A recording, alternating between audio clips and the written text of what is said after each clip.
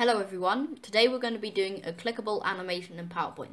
It's actually really simple, so let's get right into it to learn how to do it. So I've just got this subscribe animation currently, so if I play it, it subscribes. But if I went to the slideshow and went from beginning, when I click on the animation, it just does it. Even if I don't click on it, I can just go forward with like an arrow or whatever. So I want to be able to repeat it as many times as I want by clicking on the subscribe button.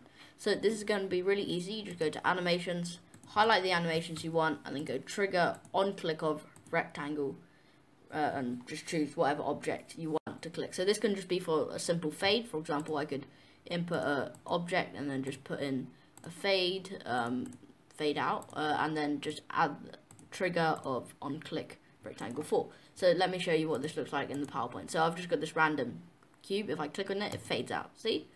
And for the subscribe, if I just click it, it'll keep doing the subscribe animation as many times as I click it.